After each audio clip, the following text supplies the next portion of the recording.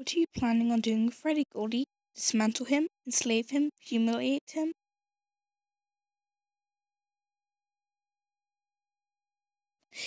You can't take a king without getting rid of his henchmen. That's the one thing foxes love more than anything else. Pizza, duh, obviously. We bears are particularly fond of it. Oh, Foxy, I'm going to eat this poor defenseless pizza. Unhand that pizza, you scoundrel! Hey, Goldie, where did you get your evil ideas and inspiration from? Do you get them from anyone you looked up to, or on TV, a book, etc.? Come and get it, Fox.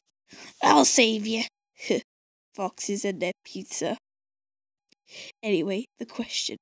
My only inspiration is the rage I have for that rotten Freddy Fazbear. I want to see how he likes being the one rotting alone in a closet for 10 years.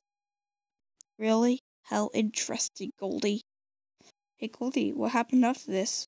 What does Bonnie think now about you now? I warned you, Goldie. Now you're going to get it from Bonnie. Oh, and Bonnie, don't be too rough on him. I think he's being influenced by the Purple Man. Hey, Bonnie, my best friend. It's not what it looks like. Why you be going all there, bilge rat? You trap Foxy? Now, come on. I assure you this is only temporary. Besides, come on. Is it really this so bad if I become the king of the pizzeria instead of Freddy? You could be my partner in crime and all. Get off me! I'm going to tell the others about this before you get the opportunity to hurt. Before you get the opportunity to hurt them. Oh, there's going to be a friendship. Yeah, there goes the friendship. Has Goldie any more friends? The answer is no. I don't have any more friends. But hey, the show must go on. Can you see me up there, hearing the crowd cheer me on? I'll have so many adoring fans. Who needs friends when you got fame and power?